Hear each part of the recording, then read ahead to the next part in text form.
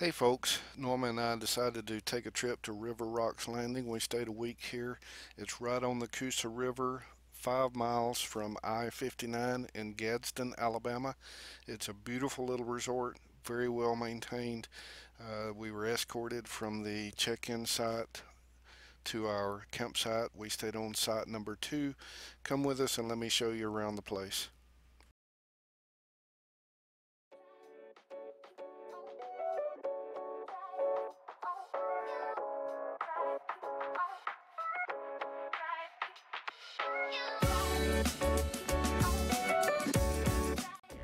Hi, I'm Wayne. And I'm Norma from RVacationer. Follow us as we travel in our motorhome and Jeep Cherokee. Subscribe and click the notification bell. We borrowed an image from their website to show you a map of the layout of the River Rocks Landing campground. When you pull in, you're going to be stopped at the guard shack. You go in to check in and they assign a golf cart driver to take you to your site. You get a pass key, not a pass code. You don't type anything in. You just hold the key up to the machine there and the gate comes up. That keeps people from just giving their key code number to whoever wants to come in. Here we are at the Coosa River, and the campground is River Rocks Landing. It's in Gadsden, Alabama. It's about 5 miles from Interstate 59 if you're going north to south, south to north, headed towards Birmingham or Knoxville, I guess. I-59 has a branch off 759, which also brings you right to this campground. You can see the interstate. That's 759.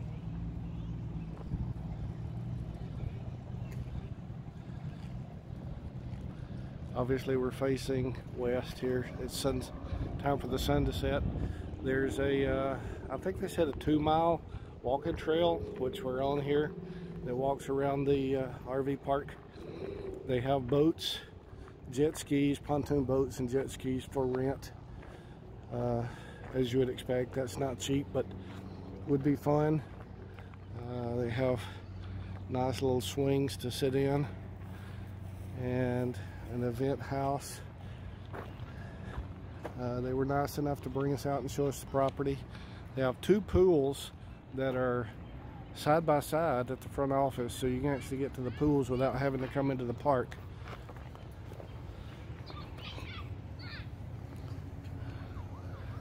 A couple of kayakers out there.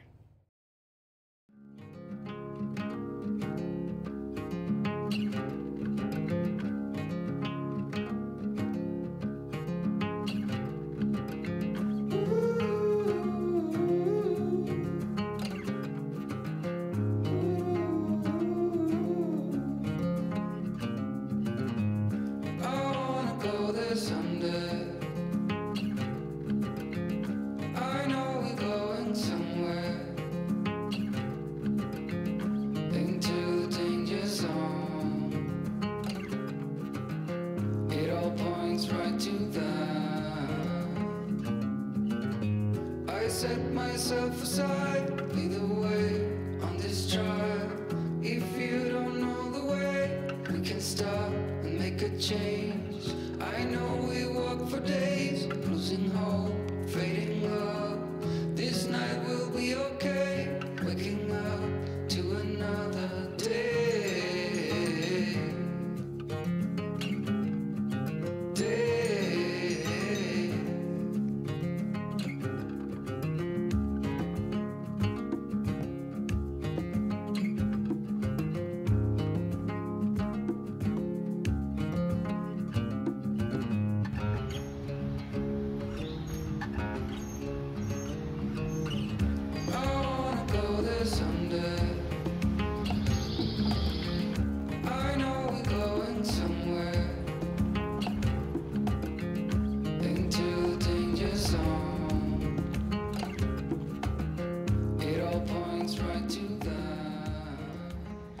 This campground has an awesome playground for the kids to play on.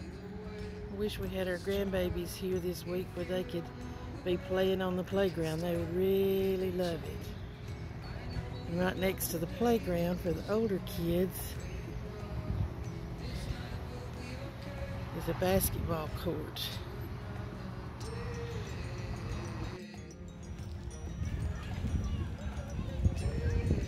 Little splash pad here for the kiddos to play in. And there's one of the pools. There's two of the pools. And there's the third pool. The third pool appears to be an infinity pool. So when you're swimming, you have the illusion that you're swimming in the Coosa River.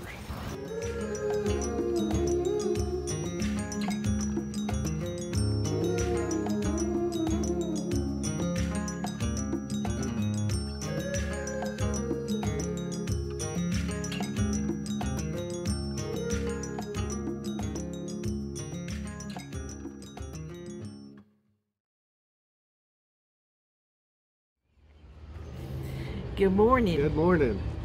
We're enjoying ourselves at River Rocks Landing in Gadsden, Alabama. We've had lots of good stuff to eat this week. We've eaten at Red Lobster, Krispy Kreme, Texas Roadhouse, Krispy Kreme, Chick-fil-A, and Krispy Kreme. And there's a mall right across the road, so we were able to walk around there. They've got a fitness room here. We'll tell you some more facts and figures about the campground. Also, while we've been here, Wayne dropped the phone. He broke the front of his cell phone and the camera part of his cell phone. So we went to the Verizon store, but he will be getting the phone tomorrow. So, yeah, for $199 you can use your insurance, and you have to send an affidavit with a valid license or passport to the insurance company to prove to them that you are who you say you are. Yep. That's better than $1,200 for a new phone, I guess. That is true. But today we have plans to go to Nakalula Falls. It's been years and years since we've been there, so kind of excited about that. See what kind of changes they've made, and the falls should be beautiful this time of year because of all the rain we've had, so we're looking forward to that. Let's talk about the campground. The Verizon signal is good. We've been able to stream Netflix. We've been able to work, upload, download videos, so Verizon is good. They have a Wi-Fi, but in site number 2, the signal to that Wi-Fi is not real good. Plus, I don't necessarily trust the security of a campground Wi-Fi anyway, but if you needed that, it is there. We decided to stay a whole week instead of just the 4 nights, I guess it was. So the total cost was $280, I think, or it was $279.20. So it ended up being $39.90 a night. That was taxes and everything. So the math whiz over here keeps up with every penny. Anyway, we've spent a whole lot more for a whole lot less, to be honest with you. This is a very nice campground, and for us it's a local place about an hour away from our Sticks and Bricks. You're not that close to your neighbors that you can't put your own out and feel like you have your own private space. There's a little bit of landscaping between each spot. Now the ones closer to the lake, they do have shade trees over there. That's true. That's a good point. There's like an L-shaped design. If you saw the map at the beginning, there's a group of rows for everybody gets pulled through, and then there's another little peninsula that sticks out. All the campers in that peninsula back up right to the water, so they have a fantastic view plus really good shade. So those would be the preferable ones, but she said those are really hard to come by, so don't wait till the day before you're going to come before you make your reservations like we did. Yeah. Hopefully we've shared enough information with you to give you some idea. This will be a wonderful pass-through spot to spend a couple of nights if you're just passing through on the interstate. For us, we spent a week here, and we've enjoyed every minute of it. Cable TV included in the price. The Wi-Fi is good. Verizon's good. The Wi-Fi at our spot was a little weak, so you could connect and browse and do email. You couldn't stream or anything like that, so I used my Verizon hotspot, and we did fine. If we don't see you on the road, we'll see you in the next video. Thanks. Bye, guys.